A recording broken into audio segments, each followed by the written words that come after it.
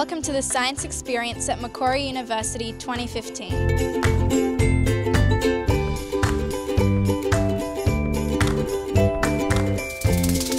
During the science experience, we got hands-on with experiments and activities that were both challenging and exciting.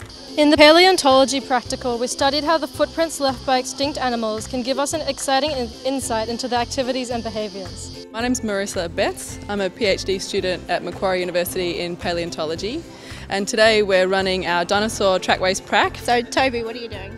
I'm measuring the stride length of the footprints.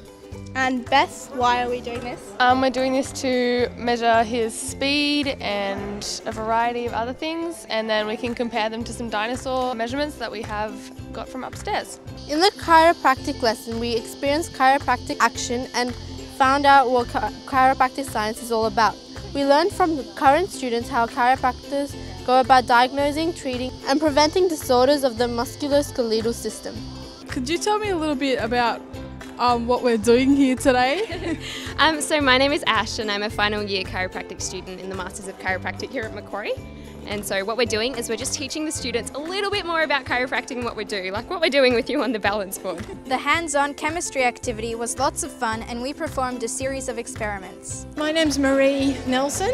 I run first year chemistry at Macquarie Uni. We're in the chemistry lab at the moment doing dry ice experiments. What are you doing here?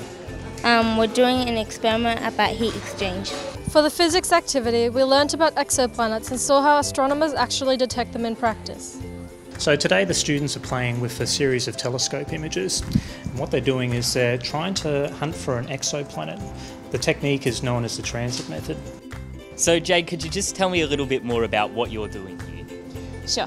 I'm an Aboriginal student. I'm studying a Bachelor of Science with a Diploma of Education, so I intend on being a high school science teacher. I'm employed as an Indigenous cadet with the NISEP program, so my involvement with that, along with doing the science shows, is also to act as a kind of mentor for the students in our partner schools. In the robotics activity, we learnt about robots and how they use sensors to accomplish their tasks, and we also programmed our own robots to complete a maze. So tell me a little bit more about what's happening here today. So today we're looking at using the EV3 kits, which are a LEGO robotics kit provided by LEGO. The Planetarium was lots of fun. We observed the apparent movement of the stars due to the spin of the Earth and our movement around the Sun, travel through space and see amazing astronomy movies. Could you tell us a little bit more about the Planetarium? The Planetarium is pretty cool. It just projects the sky onto the dome. You can basically travel through space and time and see the planets and some deep sky objects. In the biology practical, we learnt some of the techniques used to identify species based on unique patterns in hair samples. So would you like to tell us what we're doing today? We're trying to identify 3 different types of hair.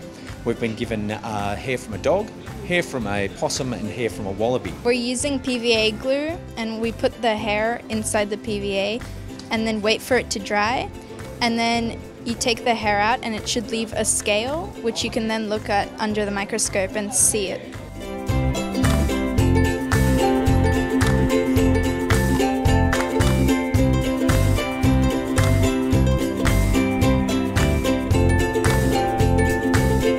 I hope you enjoyed the 2015 Science Experience at Macquarie University as much as we did. And we hope to see you here next year for the 2016 Science Experience. So goodbye for now and remember, science is awesome! It's programs like Macquarie Science Experience that help our students evolve.